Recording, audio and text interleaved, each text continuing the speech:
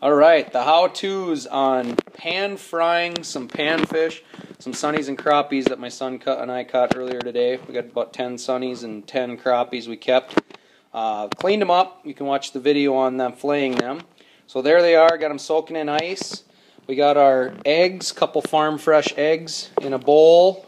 We got some club crackers, butter original club crackers that we pulverized, put in a 1 gallon Ziploc bag. Got our Lowry's and frying them in butter Crisco. And then I love dunking them in our Bush's baked beans. Okay, we've now drained our fillets. We drained the water on the ice off from our sunfish and crappie fillets. Now we take and grab a couple of the fillets, dabbing them in whipped eggs, kind of knock them off a little bit. Put them in the crushed cracker, shake them around a little bit. You're going to see they get nice and coated with crackers. From there, come over, put a couple tablespoons, maybe 2-3 tablespoons of butter Crisco in our pan. I just take a couple globs, depending on the pan size that you're going to have. Take them in there. Have the on medium heat. Get that nice and hot, and we'll be right back. Alright, we got the pan good and hot. Now we're going to place our fillets in there. Get them started.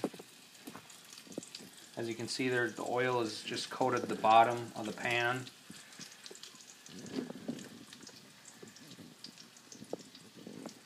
Depending on how big your fish are, how big a pan you're frying in. You can get about 6, 7, 8 fillets, depending on how big the fish are. And we'll be back.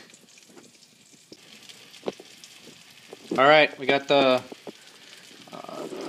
fillets good and cooked on one side. We flipped them. I like to use Lowry's seasoning salt or Johnny's seasoning salt. Either one works really well. Lightly season them. I like to season them in the pan. And then I like to take them out and put them on a pan or just a plate with paper towel on it. Lightly let them sit down on the drain off on the paper towel with the butter Crisco draining off, and lay them down on the pan.